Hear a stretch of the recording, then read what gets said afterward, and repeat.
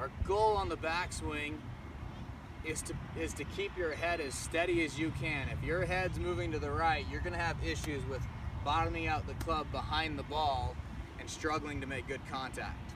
So what we want to do is I'm actually going to have you put 55 to 60% of your weight on your front side, so right-handed golfers on your left side, and then once we've got that weight slightly forward, we want to keep it there.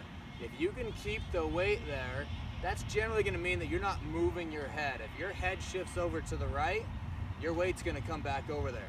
So this is going to make it a lot easier to keep your head steady and to bottom out that club so that you get a divot out in front of the ball.